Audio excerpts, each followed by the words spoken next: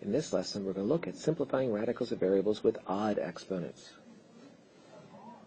In the previous lesson, we learned how to do the square root of a to the 8th by taking the index of 2, dividing it into the 8, and getting a to the 4th as our answer. In order to do odd exponents, such as the square root of a to the 7th, we need to change that using the multiplication property of square roots into the square root of a to the 6th and the square root of a to the 1st. In other words, we're making it an even power and one odd power, the odd power always being to the 1st. Then we're going to continue like we did before and take the index and divide the 2 into the 6 and get a to the 3rd. The square root of a cannot be reduced, so we have a cubed root a. Copy this into your notes.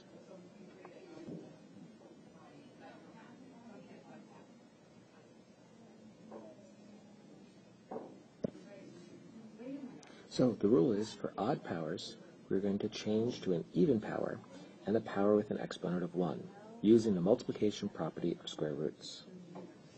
You try.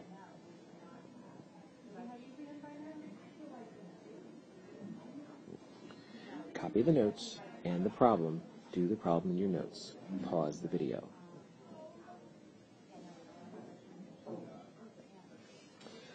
So, to change the square root of a to the 51st, we're going to change it to an even power, which would be the square root of a to the 50th,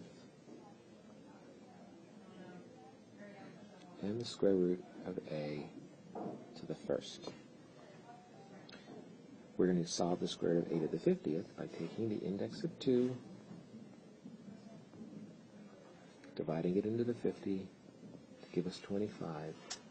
Therefore, the square root of a to the 50th is a to the 25th. And we have the square root of a. So our final answer is a to the 25th, square root of a.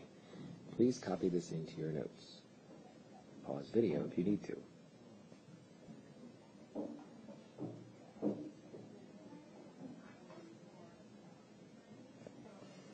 Copy the following problem in your notes and try. Remember, we want to separate the variables from the numbers. Do the numbers separately, then do the variables. Pause the video so you may complete this. So using the multiplication property of square roots, we're going to separate this into the square root of 48 times the square root of a to the 17th. The square root of 48 we're going to solve by dividing the biggest perfect square that goes into 48. By going through our list, we would see that the square root of 16 is the biggest perfect square.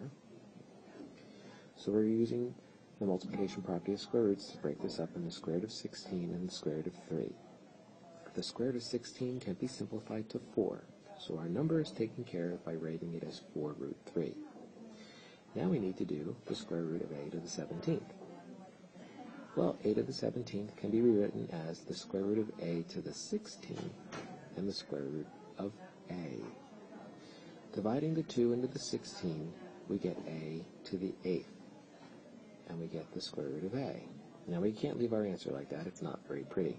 What we're going to do is multiply the numbers that are not under the radical together, and then multiply the numbers that are under the radical together. Kind of like a reverse multiplication property of square roots. So that's our final answer. Please pause the video and copy the work.